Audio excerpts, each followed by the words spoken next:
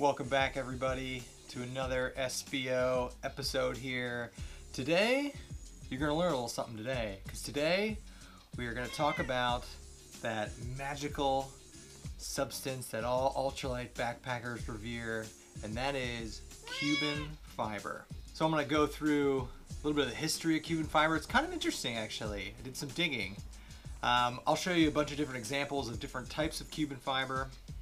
And then we'll kind of talk about the pros and the cons. But most people that don't backpack have never heard of Cuben fiber. Everyone who backpacks generally knows what it is, or at least heard of it. And of course the ultralighters all know what it is. But most of my friends who don't backpack, they've never heard of it, and it's kind of interesting. So let's get started. So where did Cuben fiber even come from? Well, we gotta go back to 1992. There's a really famous sailing race called the America's Cup. It's a yacht sailing race. And back in 1992, a boat showed up there called the America Cubed, America with a little 3, America Cubed. And it had some pretty wonky looking sails on it, sails that people hadn't really seen before. And as it turned out, that same year, two guys who I can only assume are German, by the name of Heiner Meldner and Roland Downs, filed U.S. patent W01994011185A1, material for the fabrication of sails. And that patent had the very first remnants of what would become Cuben fiber. So the name Cuben fiber comes from the name of that boat, America Cubed. And the company that filed that patent was actually the America Cubed Foundation. So the term Cuben fiber comes from the name of that boat, America Cubed. That was the first boat to use these sails. And these sails, of course, were made of the earliest rendition of what would become Cuben fiber. So that patent actually talks about using a reinforced laminate for the use in sails. It has tremendous shear strength, keeps its shape when submitted to pressures, and is highly windproof and waterproof. Perfect material to make sails out of. So in 1992 they filed this patent, they used these sweet sails, this boat does really well. Cuben fiber starts to gain really big traction in the sailing community as material they make their sails out of. So in 1992, these two Germans, I think they're German, I don't know if they actually are, they're really German names, file this patent. The America Cubed Foundation uses these sweet sails, and the Cuben Fiber Company is created to start building these sails to be used in yachts because the material was so good. So the Cuben Fiber Corporation, that's what it was called, does this for about 15 years, and then in 2007, a company called North Sails buys Cuben Fiber Corporation, and then several other things happen, and we get to the Cubic Tech Corporation, which is when I started buying Cuben fiber stuff. That's what it was called, Cubic Tech, or Cubic Tech Corporation.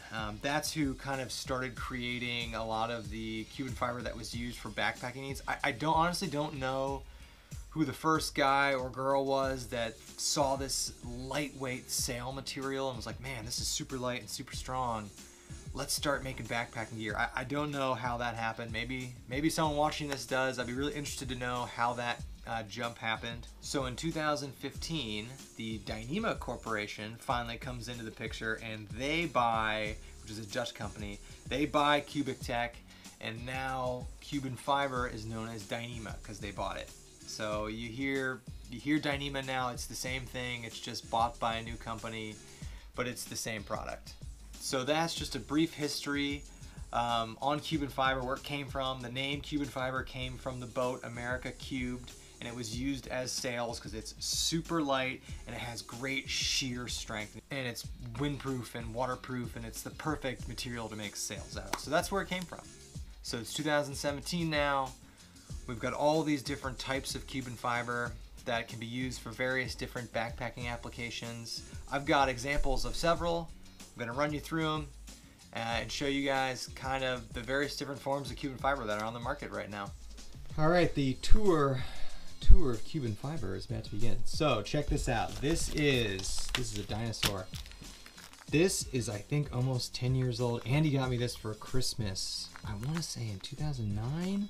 This is one of the original style Cuben fiber dry bags you can get. And it's actually held up pretty well, but you can see, so see how these seams right there, these seams start to develop over repeated use, and that's where you could get some breakage.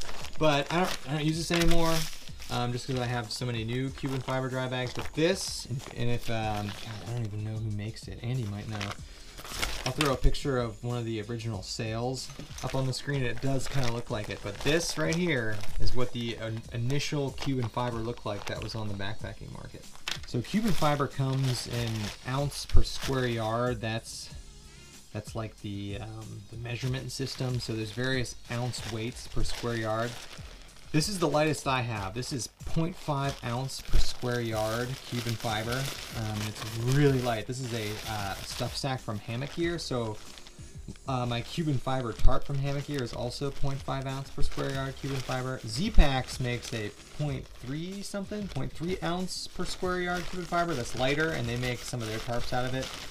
This is the lightest I have. You can see it's super crinkly, and we can compare that to 1 ounce per square yard Cuben fiber, and that is my Zpacks, one of my Zpacks stuff sacks. So you can see this, feel how much heavier it is. It's just much more crinkly and heavier. This is 1 ounce per square yard Cuben fiber.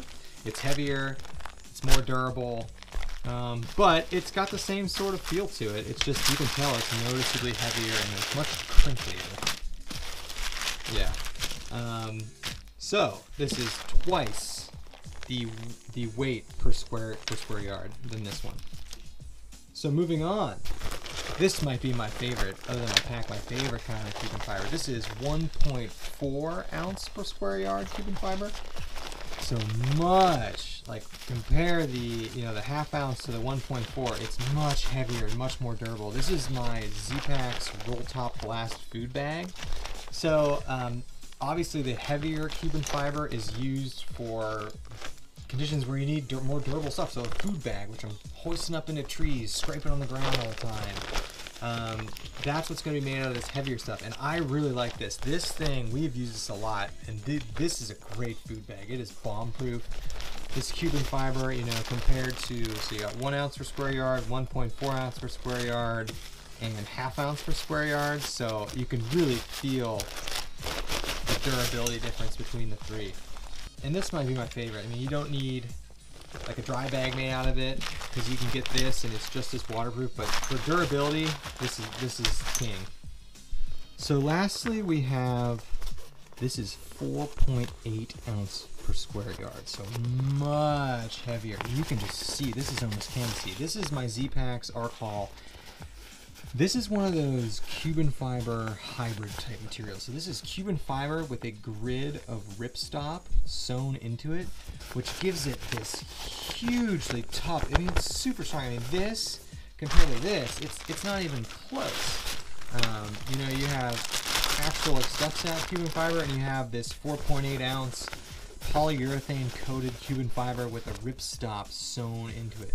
So it's super durable, and I think this is where this field is going, because the one issue with Cuben fiber packs is they're just not durable. But when you start getting these alloys of Cuben fiber, you really get a super durable material that's lightweight and still retains the water and wind resistance that's made Cuben fiber famous. So that's just a couple of the different kinds of Cuben fiber that I have, and each one has its own purpose. The heavier weight Cuben fiber for the packs and food bags, and the lighter weight Cuben fiber for the stuff sacks and the tarps. We're in a really interesting time now where we're getting, like the pack, we're getting almost like Cuben fiber alloys, where it's Cuben fiber with other things woven in to make it stronger. Alright, so let's talk about the pros and the cons.